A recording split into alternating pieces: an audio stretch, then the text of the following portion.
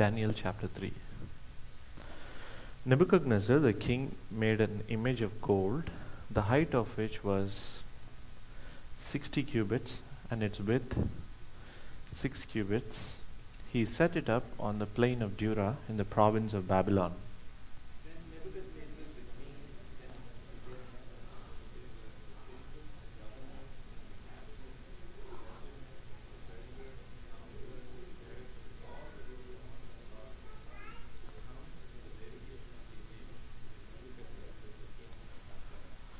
Then the satraps, the prefects, and the governors, the counselors, the treasurers, the judges, the magistrates, and all the rulers of the provinces were assembled for the dedication of the image that Nebuchadnezzar the king had set up. And they stood before the image that Nebuchadnezzar had set up. Then an herald cried aloud, "To you it is commanded, O people, nations, and languages, that at the moment you hear the sound of the horn, flute, lyre, trigon, psaltery, bagpipe, and all kinds of music, you ought to fall down and worship the golden image that Nebuchadnezzar the king has set up. and whoso falleth not down and worshipeth shall the same hour be cast into the midst of a burning fiery furnace." Therefore, at that time, when all the peoples heard the sound of the horn, flute, lyre, trigon, psaltery, bagpipe, and all kinds of music, all the peoples, nations, and men of every language fell down and worshipped the golden image that Nebuchadnezzar the king had set up. Wherefore at that time certain Chaldeans came near and accused the Jews. They responded and said to Nebuchadnezzar the king, "O king, live forever. Thou, O king, hast made a decree that every man that shall hear the sound of the horn and flute, harp, sackbut, psaltery, and all kinds of music shall fall down and worship the golden image. Verse 11. But whosoever does not fall down and worship shall be cast in the midst of a furnace of blazing fire. There are certain Jews whom thou hast set over the affairs of the province of Babylon, Shadrach, Meshach, and Abednego. These men, O king, have not regarded thee. They serve not thy gods, and worship the golden image which thou hast set up. Then Nebuchadnezzar, in rage and anger, gave orders to bring Shadrach, Meshach, and Abednego. Then these men were brought before the king. Nebuchadnezzar spake and said unto them, "Is it true, O Shadrach, Meshach, and Abednego? Do not ye serve my gods, nor worship the golden image which I have set up?" Now, if you are ready, at the moment you hear the sound of the horn, flute, lyre, trigon, psaltery, and bagpipe, and all kinds of music, to fall down and worship the image that I have made, very well. But if you will not worship, you will immediately be cast into the midst of a furnace of blazing fire. And what God is there who can deliver you out of my hands? Shadrach, Meshach, and Abednego answered and said to the king, "O Nebuchadnezzar, you are not careful to answer thee in this matter." Verse 17. If it be so, our God whom we serve is able to deliver us from the furnace of blazing fire, and he will deliver us out of your hand, O king. But if not, be it known unto thee, O king, that we will not serve thy gods, nor worship the golden image which thou hast set up. Then Nebuchadnezzar was filled with wrath, and his facial expression was altered toward Shadrach, Meshach, Abednego. He answered by giving orders to heat the furnace 7 times more than it was usually heated. And he commanded the most mighty men that were in his army to bind Shadrach, Meshach, and Abednego, and to cast them into the burning fiery furnace. Then these men were tied up in their trousers, their coats, and their caps, and their other clothes, and were cast into the midst of the furnace of blazing fire. Therefore, because the king's commandment was urgent, and the furnace exceeding hot, the flame of the fire slew those men who took up Shadrach, Meshach, and Abednego. But these 3 men, Shadrach, Meshach, and Abednego fell into the midst of the furnace of blazing fire, still tied up. Then Nebuchadnezzar the king was astonished and rose up in haste and spake and said unto his counselors, Did not we cast these 3 men bound in the midst of the fire? They answered and said unto the king, True, O king. He answered and said, Look, I see 4 men loosed and walking about in the midst of the fire without harm, and the appearance of the 4th is like a son of the gods. Then Nebuchadnezzar came near to the mouth of the burning fiery furnace and spake and said, Shadrach, Meshach, and Abednego, ye servants of the Most High, come forth and come hither. Then Shadrach, Meshach, and Abednego came forth of the midst of the fire. And the satraps, the prefects, the governors, and the king's high officials gathered around and saw in regard to these men that the fire had no effect on the bodies of these men, nor was the hair of their head singed, nor were their trousers damaged, and had the smell of fire even come upon them. Then Nebuchadnezzar spake and said, Blessed be the God of Shadrach, Meshach, and Abednego, who hath sent his angel and delivered his servants that trusted in him, and hath changed the king's word, and yielded their bodies, that they might not serve nor worship any god, except their own God. Verse 29. Therefore I make a decree that any people, nation, or tongue that speaks anything offensive against the God of Shadrach, Meshach, and Abednego shall be turned limb from limb, and their houses reduced to a rubbish heap, inasmuch as there is no other God who is able to deliver in this way. Then the king promoted Shadrach, Meshach, and Abednego in the province of Fremont. Okay, let us pray. Our gracious God, our Heavenly Father, this evening we worship you, we praise you.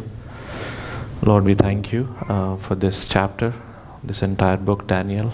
Yes, Lord, you are the Most High God. Lord, nothing is outside of your sovereignty. We worship you that you are a sovereign God. You run the affairs of men in accordance to your will.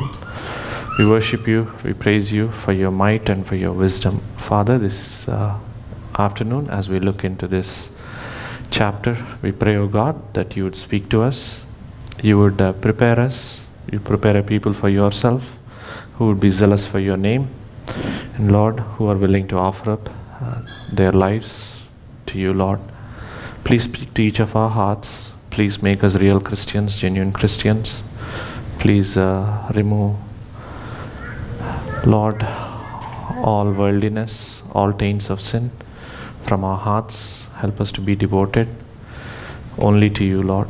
Please give us grace. Speak to us this evening. I pray for myself. Please give me wisdom. Please give me the thought process to speak the words of life. I pray for your work in our midst. In Jesus' precious name we pray. Yeah. As I was reading through Daniel 3 and preparing for this message, one thing that popped into my mind is, we can say roughly this incident happened 2,500 years ago. Roughly 2,500 years ago. But the thing that struck me most is, it's as if it's appearing today. It is happening in front of us today. This very story is happening in front of us today. The characters have changed, the clothing has changed, but the exact same principles are playing out right in front of our eyes. We must not read this chapter as a matter of historical interest. We must not have this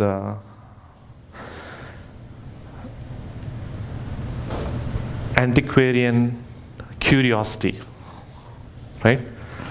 This chapter speaks to us today because these very things are happening right in our lives in front of us. Daniel chapter 3 is happening in front of us. Now, as we go through this chapter, what I would ask you to do is, let's say this happens to you. I want you to ask yourself this question: how should I respond? The events that are in this chapter, it's played out in front of me, and let's say I am a part of this story. How should I respond? And that's how we are going to learn from this passage. As I outline this passage, the Lord helped me to simplify this passage this way.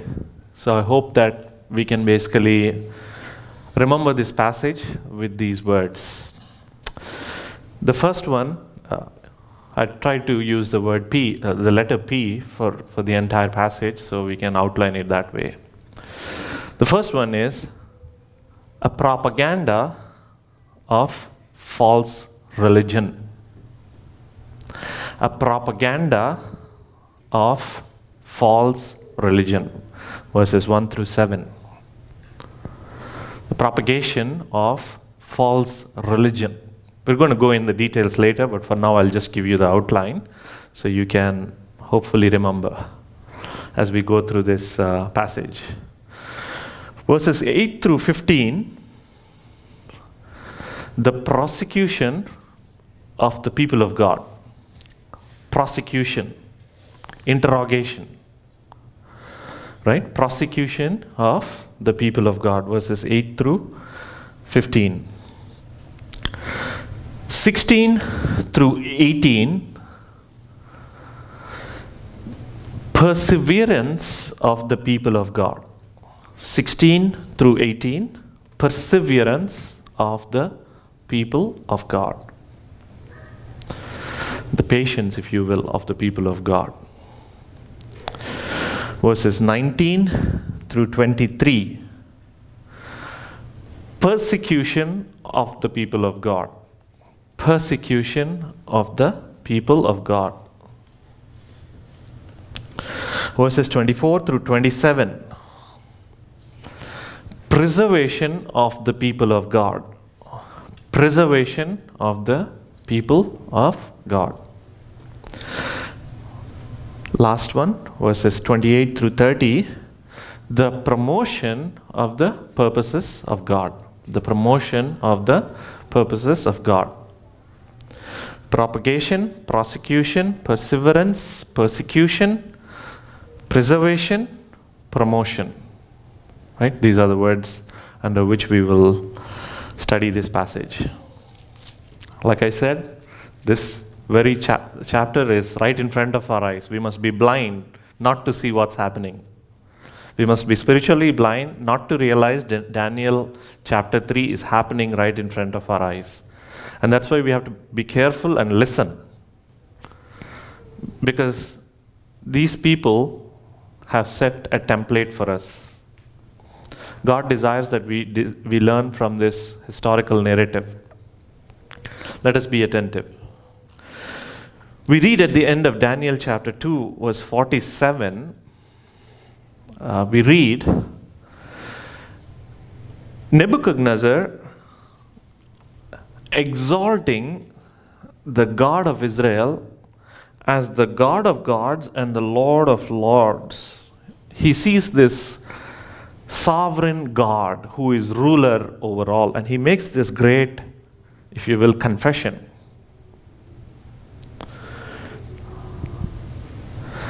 Having understood that his dream could be relayed, at the same time interpreted only by an omniscient God, by an almighty most high God, and this God had given this revelation to Daniel,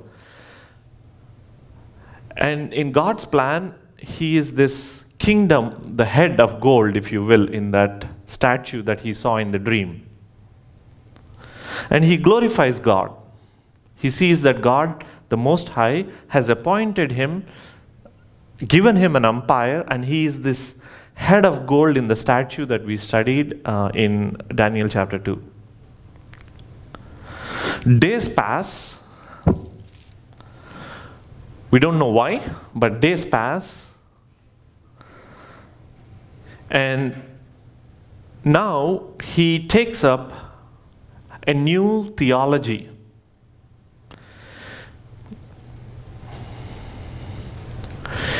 He undergoes a change in convictions. He says earlier, the God of Israel is the God of gods and the Lord of lords, in chapter 2, verse 47. But now, forgetfulness, ungratefulness, whatever may be the reason, he takes up a new position. The position leads him so that in his policy, in his administrative policy, he says there is going to be a state religion. The God whom my fathers served, we are going to adopt this religion as the religion of the state. You remember Nebuchadnezzar at this point in history, he is ruling over the world. He had all these kingdoms scattered across the earth. He needed to unify them. He needed to administrate them.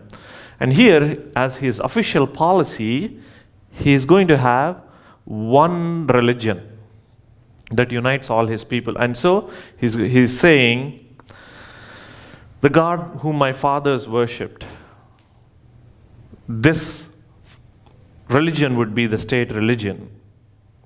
And he goes on and he formulates his plan.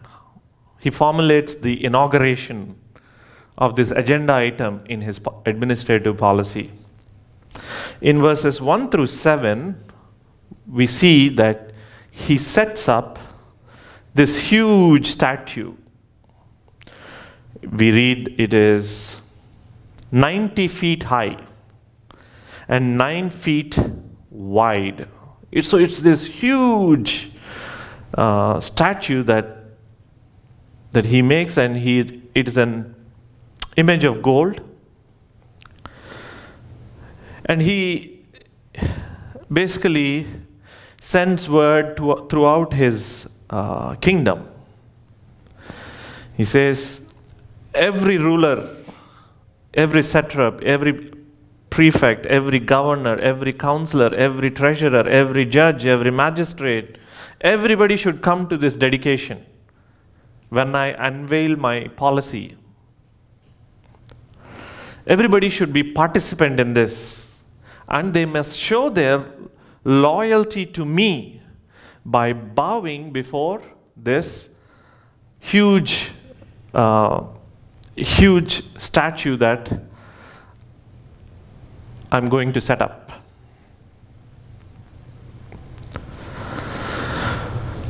And so he sets up the plan for the inauguration of this event. Not only that, he says, verse 6, whoever does not fall down or worship shall immediately be cast into the midst of a furnace of blazing fire. He says, if anyone does not obey, does not bow, does not accept the state religion that I'm imposing, they shall be thrown into the furnace of fire. They shall be put to death.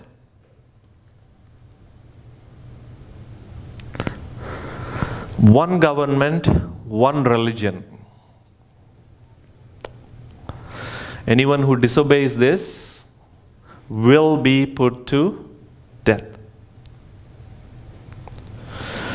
If you notice, this particular behavior is not unique to Nebuchadnezzar. In Genesis 11, we read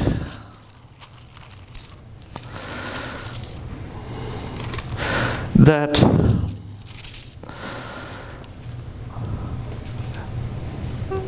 there was this tower which is called Babel.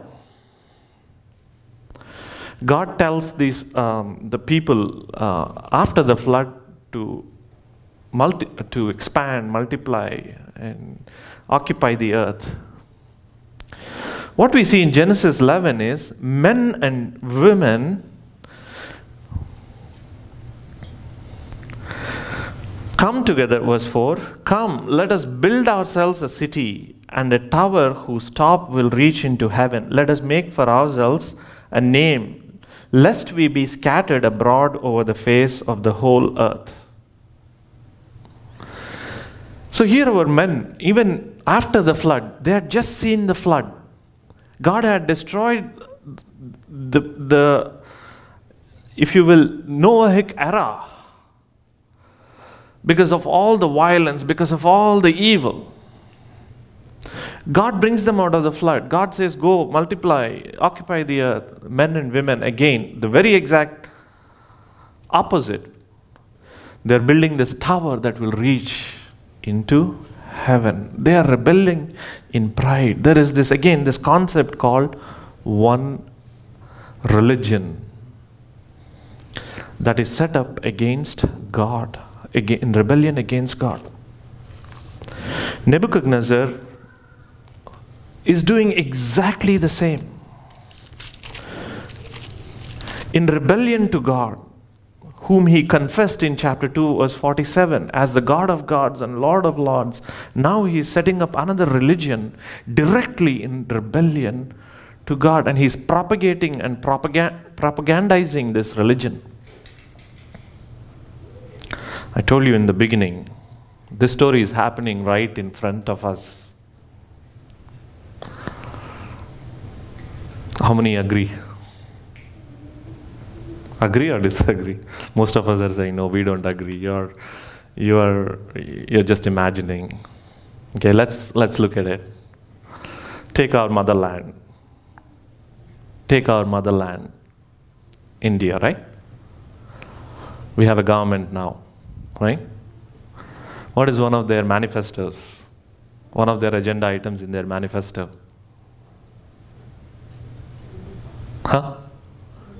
Hindutva. A false religion in rebellion against God. You name any country. You name any country. You would find that particular government is setting up a false religion against the true and living God.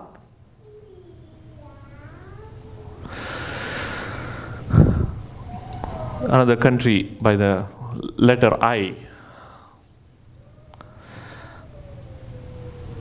endorses Islam as a state religion.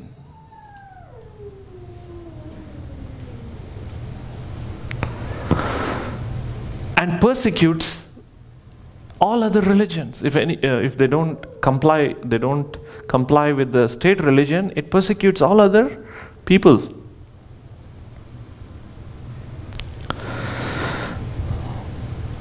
You say, perhaps America is exempt. We're in a free country, right? Is it true that there is no false religion in this country? There is a religion called humanist secularism. Humanist secularism. Its beliefs are, there is no God. Man is the measure of all things. Let's wipe out the name of God from this country. That's the agenda of this particular religion. And it is embraced by educational institutions. We're talking about all these big colleges we're talking about. We're talking about the Harvards. We're talking about the Yales. Not only these educational institutions embrace this religion and fight against the true and living God, they pump out people into the society. And these people who come out of these colleges, brainwashed by this religion called humanist secularism. There is no God. Anyone who mentions there is a God, let us mock him. Let us do whatever we can to silence him. These students who graduate out of these colleges, let me take a break. This is the status of the best colleges. It distills down all the way to the lower levels. The entire academic institution in this country embraces this religion called humanist secularism and breeds out people who want to silence anyone who says there is God, there is such thing called truth. You're hearing many times in our worship services, we live in a what culture? Post-truth culture. Post-truth culture. We live in a post-modern culture. What are these words? Post-truth, post-modern. Where do they come from? These come as a fruit of the religion people have embraced. And that religion is humanist secularism. Man is a measure of everything. Man decides what is right and wrong. It doesn't matter what God says about anything. It's ultimately what man says is right or wrong, is right or wrong. If God says anything about marriage, it's invalid. Man is the measure of all things. Man decides what is marriage. In every area, if God says there is only two genders, humanist secularism goes on to say, who said there is only male and female? There are 1,000 genders, 3,000 genders. These are all fruit of embracing a religion called humanist secularism. Again, let's not use the word human secularism. Let's just use this word. Man is the measure of all things. Man is God. Man decides everything. And there is this false religion everywhere in this country. In fact, many are warning. It's only a matter of time before Christians will be persecuted in this country. It's actually happening now. If you go to the campus, any campus in this country, and you say you're a Christian, you're kicked out immediately. If you say as a professor, I am a Christian, you're kicked out immediately. You go to the public schools today and you name the name of Christ, your voice is silenced immediately. This is happening right in front of us. The embrace of this false religion called secular humanism. And they're fighting the living and true God. They want to silence him at all costs.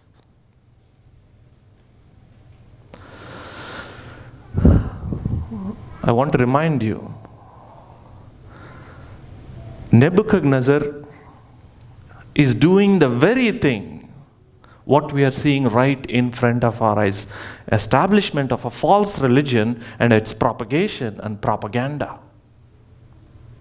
They forget history. Nebuchadnezzar just forgot history. He forgot who gave him this kingly rule. Men and women do exactly the same. They don't study history. And they set up false religion against the true and living God. And therefore, as I said, this thing is happening right in front of us, and we better heed to the scripture portion. Better be prepared. Don't think, oh, it's not happening to me, it's not relevant, the story is very nice. It's coming. Persecution is coming. So let's listen to the scriptures. What we see next is Daniel's friends are administrators in King Nebuchadnezzar's administration. You remember in chapter 2 verse 49, Daniel appointed Shadrach, Meshach, Abednego over the administration of the province of Babylon.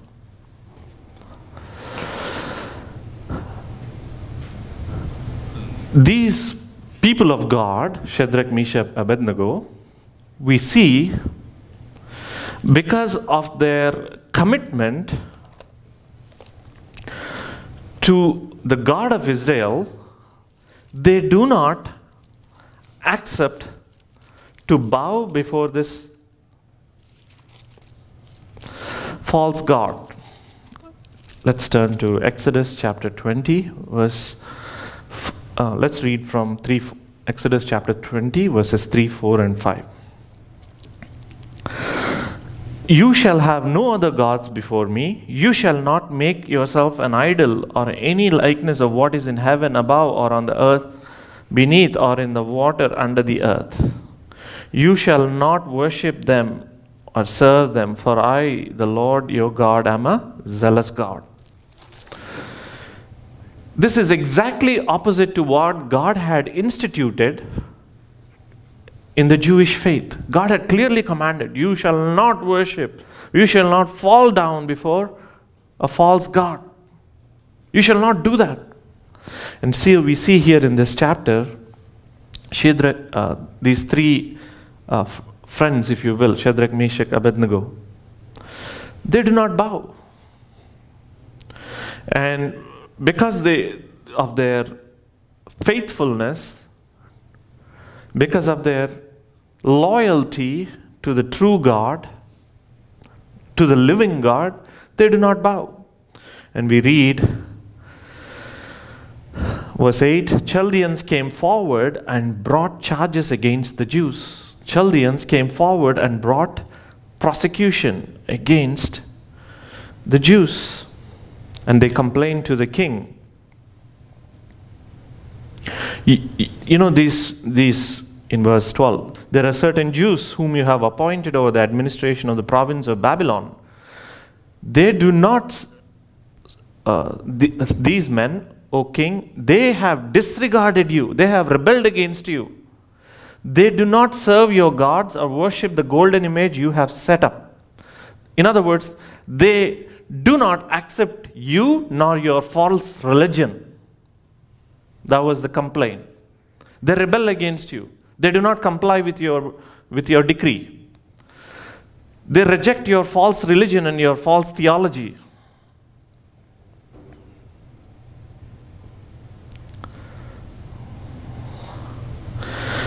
We read the response of Nebuchadnezzar. Nebuchadnezzar in rage gave orders to bring them before him. And he goes on to say, I'm going to give you a chance. You know what is at stake, don't you? Your life is at stake. If you, I'm going to call my choir again. I'm going to call my worship choir again. They're going to sing this song to the false gods, and you need to obey. If you don't obey, I'm going to throw you into the fire. And he goes on to say proudly, verse 15, what God is there who can deliver you out of my hands? What God is there? Total pride, rebelling against the living God and challenging what God is there who can deliver you out of my hands.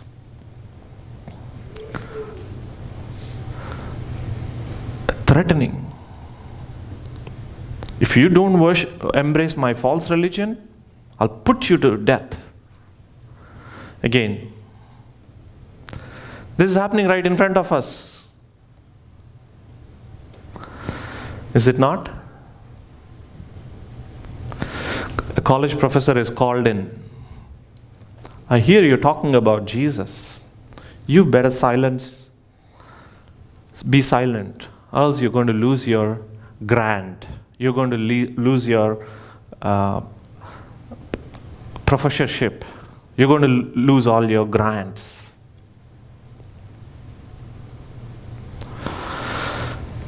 A teacher is called into the principal's office. I hear you're talking about Jesus. You must not do it. I'm going to terminate your contract if you continue to do this.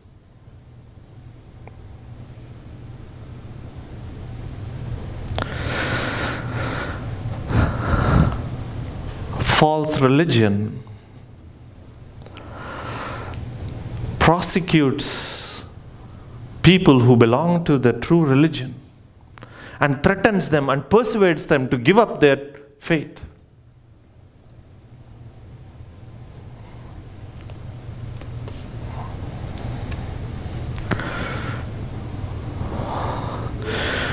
In verse 16 through 18, we see the response of the children of God, of the people of God. And here comes the application part.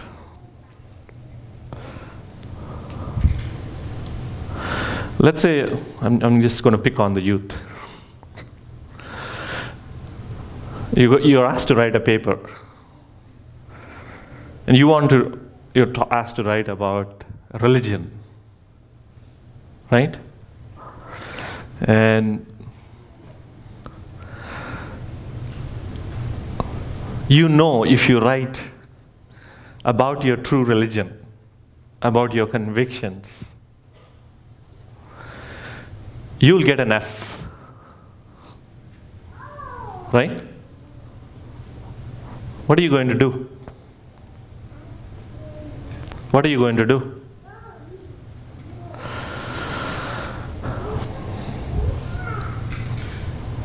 I hope you take the example of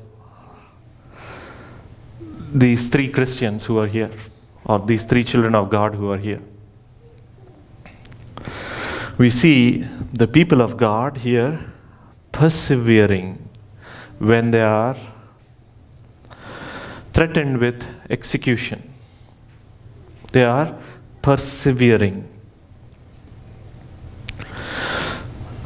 We read in 16, 17, 18 that they answered him, this great confession. O Nebuchadnezzar, we do not need to give you an answer concerning this. We don't care who you are. You might be the king, but in this matter, we are not going to listen to you. If it be so, our God whom we serve is able to deliver us from the furnace of blazing fire, and he will deliver us from out of your hand, O king. But even if he does not, let it be known to you, O king, that we are not going to serve your gods or worship the golden image that you have set up. You see, these 3 young men did not know the outcome. Yes, they believed the sovereignty of God. But they did not know for sure if God would deliver them. But yet, they commit themselves to God. God knows well. God knows He has a plan. If He saves us, fine, great. But even if He doesn't save us, we will not bow before this false god.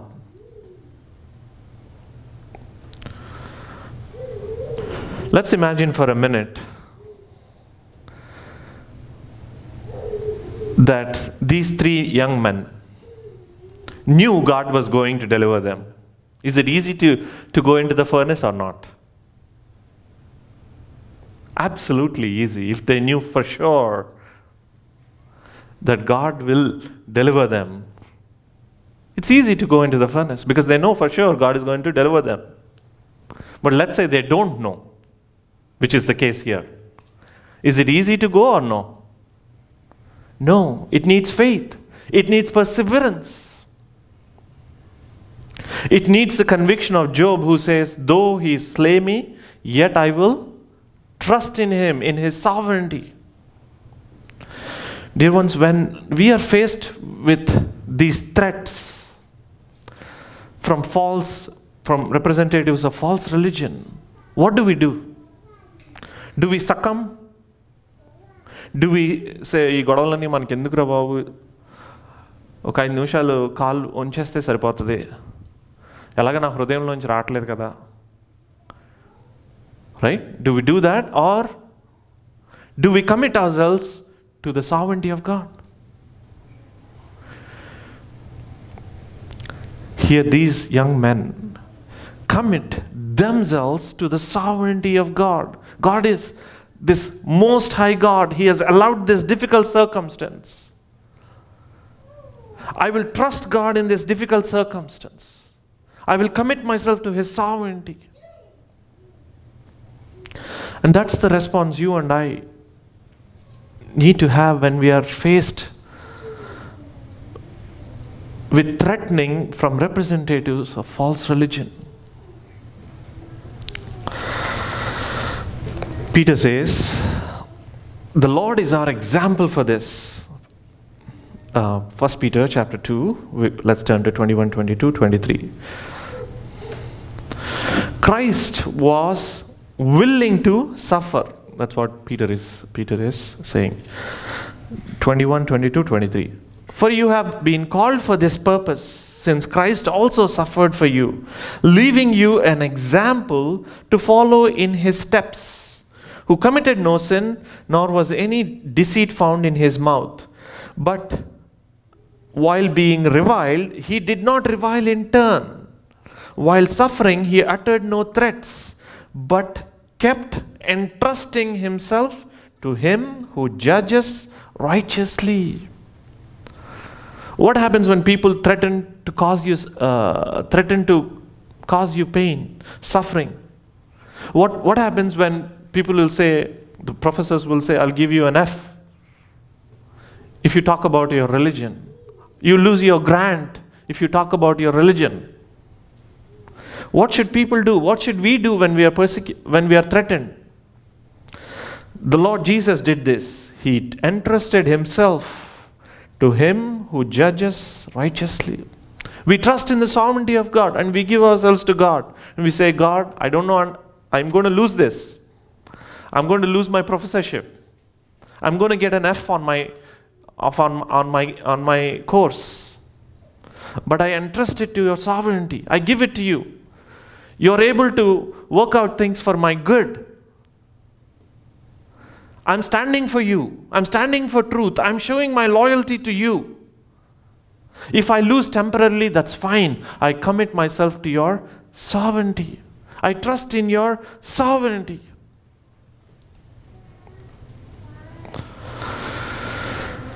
And that's what we see these 3 young men committing themselves to the sovereignty of God against threats to their life.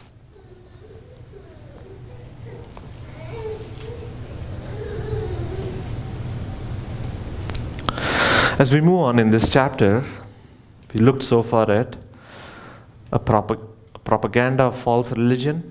We looked at prosecution of the people of God. And we see how the people of God, in the midst of their prosecution, which is they persevere, they continue in the faith, they commit themselves to this sovereignty of God. As we go on in the next verses, 19 through 23, we see the persecution of the friends of the 3 young men here. Verse 19, Nebuchadnezzar was filled with wrath. He was filled with wrath. He was filled with anger.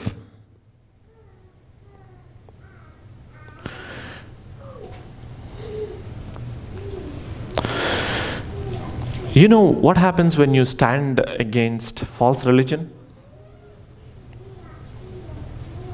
You know what happens when you stand against false religion? They are filled with wrath. anger. They hate you. The Lord Jesus said, men and women would hate you because of me.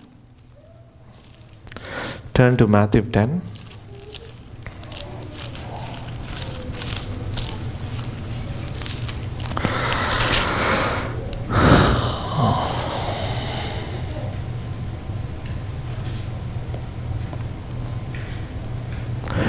Verse 22.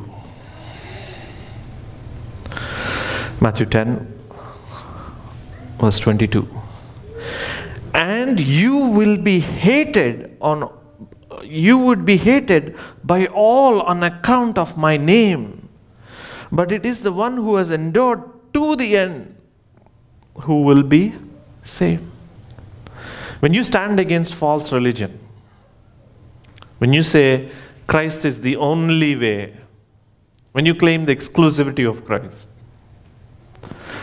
just like Nebuchadnezzar was filled with wrath and rage and anger, men and women who embrace false religion hate you, and they will persecute you. This is the cup of all the people of God who have stood for God. You see, when our Lord was on earth, right? He said, I am the way, the truth, and the life. No one cometh to the Father but by me. What happened to our Lord? They hated him. They hated him so much that they were willing to give the worst persecution to him. They nailed him to the cross, put him to death.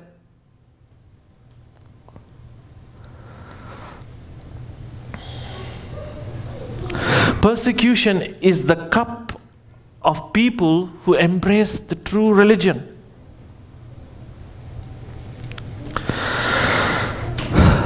Here we see the three young men thrown into the furnace. Let's turn to 1 Peter chapter 4, verse 12. Peter is writing to Christians in his generation. He says this: Beloved, do not be surprised at the fiery ordeal among you, which comes upon you for your testing, as though something strange were happening to you. What Peter is saying is, you children of God, beloved, I know you're going through this suffering, but don't think this is strange. This is something out of the norm. In fact, this is the norm. Don't think this is strange. This is normal. He goes on to say in verse 13, but to the degree that you share the sufferings of Christ, keep on rejoicing, so that also at the revelation of his glory you may rejoice with exultation. Verse 14, if you are reviled for the name of Christ, you are blessed, because the Spirit of glory and the Spirit of God rests upon you.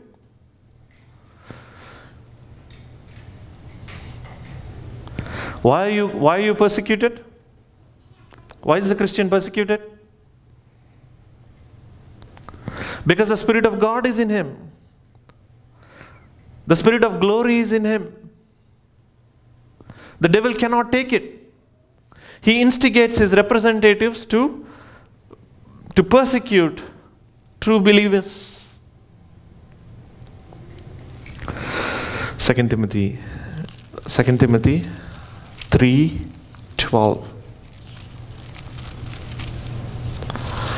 2 Timothy 3:12. And indeed, all who desire to live godly in Christ Jesus will be persecuted.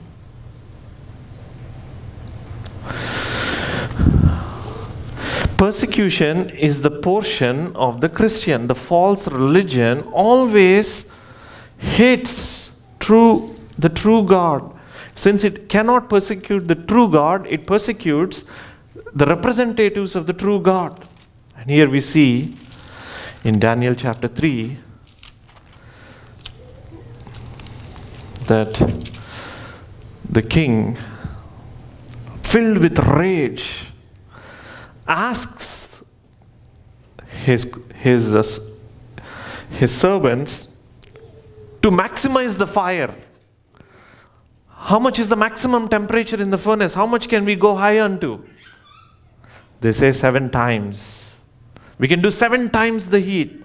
And so they are thrown into the furnace. Verse 23, we read that these men were tied. Earlier verses you will see that. Verse 21, the men were tied. The soldiers who brought these 3 men near the furnace, we are told that they are consumed by the heat. But these 3 men, verse 23, but these 3 men, they fell into the furnace still tied up. Still tied up. Again, in this instance, God desires to rescue his servants, or God wills to rescue his servants. And we see in verses 24 to 27 how God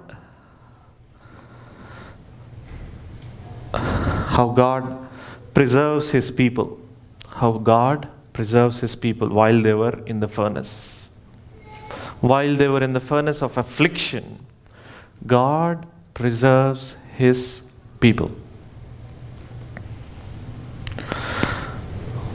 We read in verse 24, the king was astounded when he saw the furnace, and he goes on to say, was it not 3 men we cast into the midst of the fire? They answered, certainly, O king. Verse 25, he answered and said, look, I see 4 men loosed and walking about in the midst of the fire without harm, and the appearance of the 4th is like a son of the gods. Obviously, the God in this instant sent heavenly help. Now, it's a matter of debate whether he is the pre-incarnate Christ or whether he is this 4th person is an angel. It's a matter of debate. Either ways, what we can know for sure is God sent help to his children when they were in the affliction, when they were in the furnace of affliction, when they were in tribulation, when they were in this terrible state. And this is what God does when we stand for him, when we submit ourselves to the sovereignty of God, when we are persecuted. God sends his heavenly help to us. We cannot go through the persecution all by ourselves. We are so weak. God carries us through this trial period, through this persecution period. He carries us through this furnace of affliction. And throughout the scriptures you see that. You remember Joseph. Remember his life.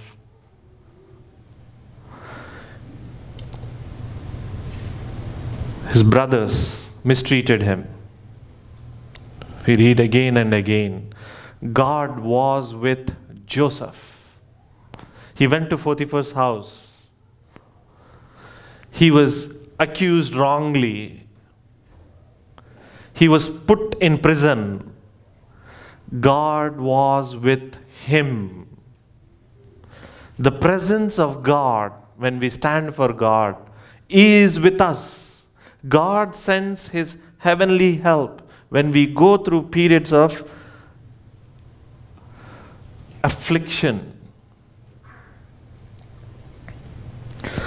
That is the greatest comfort that we have, children of God.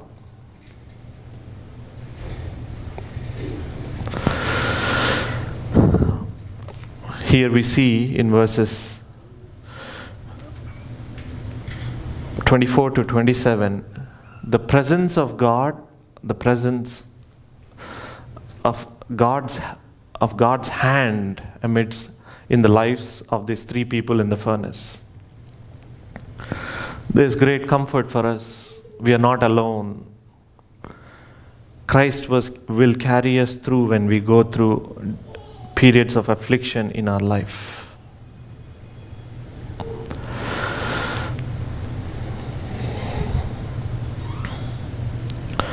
We read in verses 28 through 30,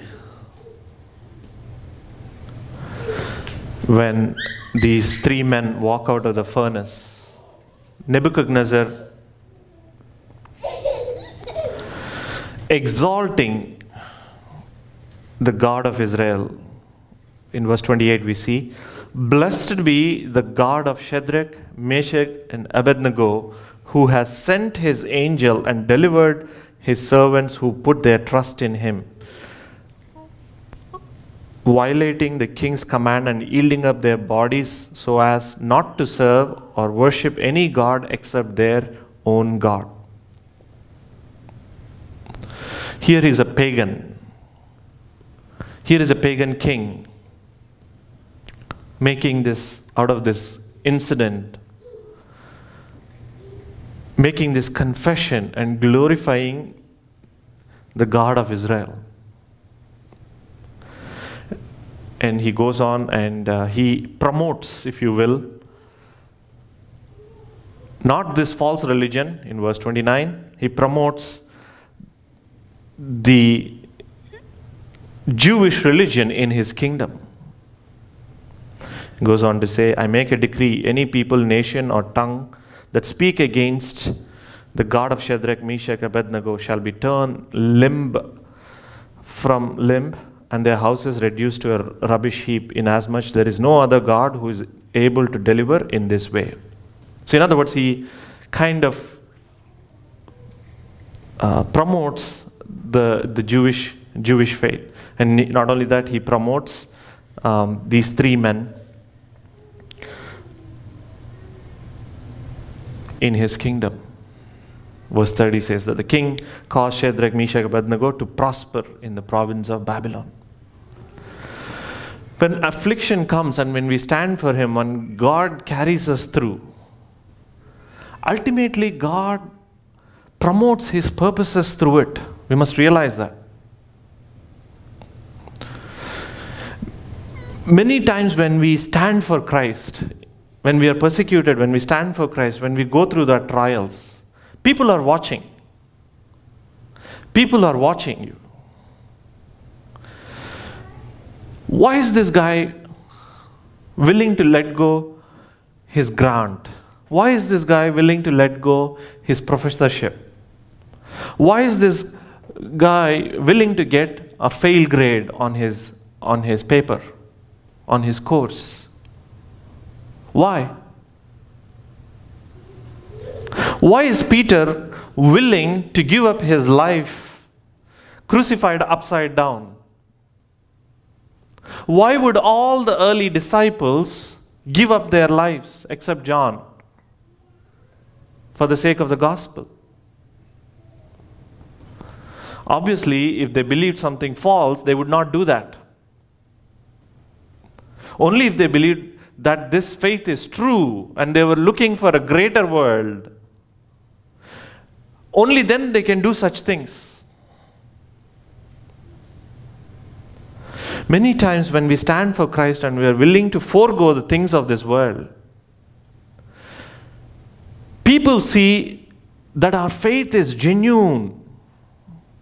People see we are real. And they are attracted to this great God. It promotes the true religion, the true God in the world.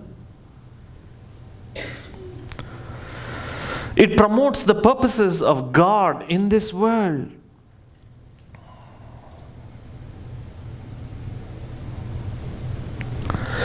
Not only that, on a personal level, when we go through this persecution, God removes the impurities in our life. Please turn to 1 Peter 4.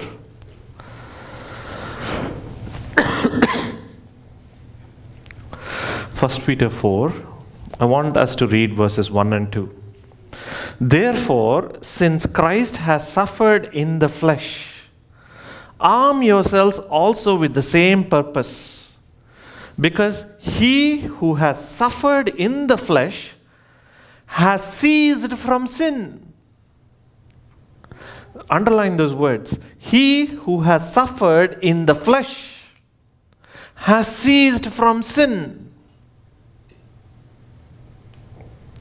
You see, we're all prideful people.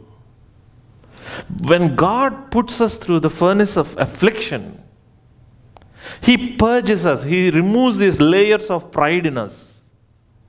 He breaks us so that we may cease to sin.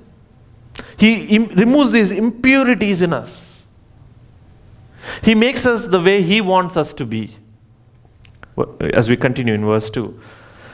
They have ceased from sin so as to live the rest of their lives in the flesh, no longer for the lusts of men, but for the will of God. When we go through the furnace of affliction, right? God transforms us. God changes us so that we are no longer living in the lusts of flesh, but we are living for the will of God. When God sovereignly allows difficult things in our life, when we commit ourselves to God's sovereignty, when we are persecuted, He carries us through. He changes us so that His purposes can be promoted. His name, through our transformation, His name can be made known to those in darkness. His purposes can be promoted. And that's why God allows in His sovereignty suffering in our lives.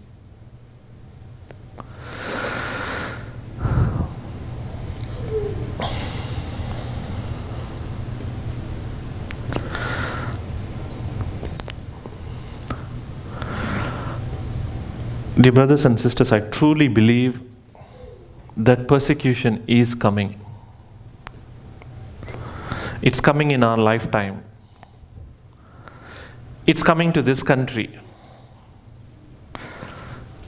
We already are calling this country post-truth country, post-modern country. The academia is by the day flooding young people who are against the true God. Persecution is coming. In this case, we see God rescuing. But God in His sovereignty may not do that. May not rescue us in this life.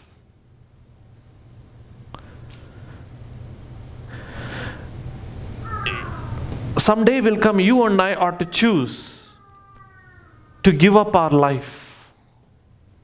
The question before us is, will you commit yourself to the sovereignty of God? Will you be ready to give up your life? We read in Matthew 10.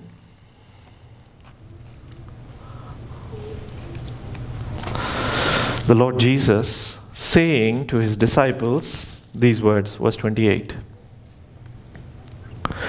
Do not fear those who kill the body, but are unable to kill the soul, but rather fear Him who is able to destroy both soul and body in hell. Daniel's friends understood this truth. If we die now, it's okay, we will live forever. But if we live now, we will die forever. They understood this truth. That's why they were willing to give up their life. The question before us is, are you willing to give up your life for the sake of the true and living God? Are you willing? Our brothers and sisters in China are willing to do that. Our brothers and sisters in Africa are willing to do that. Our brothers and sisters in Iran are willing to do that. Our brothers and sisters in India are willing to do that. The question is, are you willing to do that? In God's sovereignty, if He asks to give your life, are you willing to do that? If you are afraid of getting an F grade and willing to change your convictions, there is no way you are willing to give your life for the Lord. If you can do small things, you can never do such big things. Be faithful in the little things. Be a Christian. Gladly profess His name. Let the world persecute you.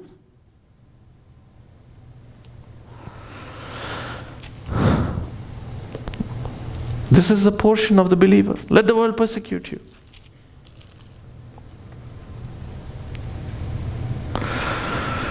Even if we are to die for the name of Christ, it is a promotion to glory. It is a promotion to glory. John is looking into heaven. John is seeing this great throng, this great crowd in Revelation chapter 7. He's seeing this great crowd, and there is this heavenly crowd worshipping the living and true God.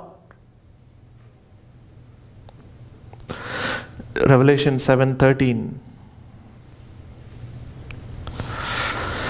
And one of the elders answered, saying to me,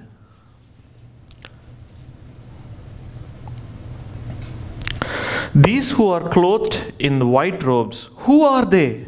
And from where have they come? Who are they? Who are these people in white robes? Where have they come from? And I said, John said to the elder, my Lord, you know. And he said to me, these are the ones who come out of the great tribulation. These are the ones who have come out of the great tribulation. They are in heaven. They have come out of this great tribulation, great trouble, great affliction. They washed their robes and made them white in the blood of the Lamb. They have confessed His name. They have washed their sins in the blood of the Lamb. Verse 15, for this reason they are before the throne of God. They serve Him day and night in His temple. And He who sits on the throne shall spread His tabernacle over them. Who are these people? God spreads His tabernacle. Christ spreads His tabernacle over them. Who are these people? They have come out of the great tribulation. Verse 16, they shall hunger no more, neither thirst any more. Neither shall the sun beat down on them, nor any heat. Verse 17, for the Lamb in the center of the throne shall be their shepherd, and shall guide them to the springs of the water of life, and God shall wipe every tear from their eyes. These people suffered in this life. They gave up their lives. They went to glory. They were promoted to glory.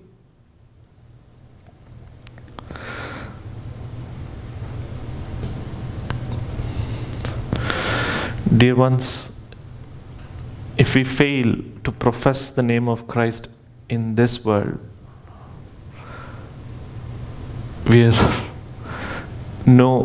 should examine our own salvation. The Lord Jesus says, whoever denies me before men, I shall deny them before my Father who is in heaven. Let us confess His name. Let us not be afraid of false religion. Let us commit ourselves to this great God.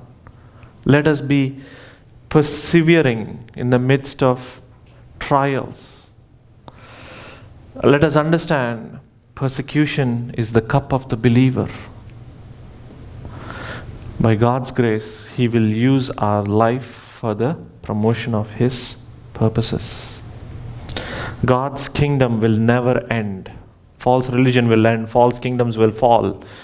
God's kingdom will never end.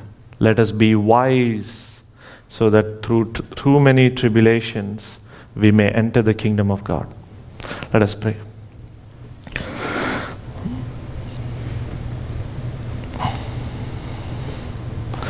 Father in heaven, we worship Thee, we praise Thee. We thank Thee that Your word is living. It speaks to us today. The very things that happened 2,500 years ago are happening right in front of us. Give us the visibility, give us the spiritual illumination to see these things. Lord, help us to understand that we are but strangers and pilgrims in this world, traveling to the heavenly city. Give us grace, Lord, that we would understand these spiritual things and willing to suffer for Your name. If it pleases Thee, Lord, and if it pleases Thee that our lives poured out for You would bring You glory, we pray, O God, that You would help us to give our lives wholeheartedly to You. We commit ourselves to You. Father, I pray for a deeper work for myself and for everyone here. Help us to love Christ to the extent of even giving our life. In Jesus' precious name we pray. Amen.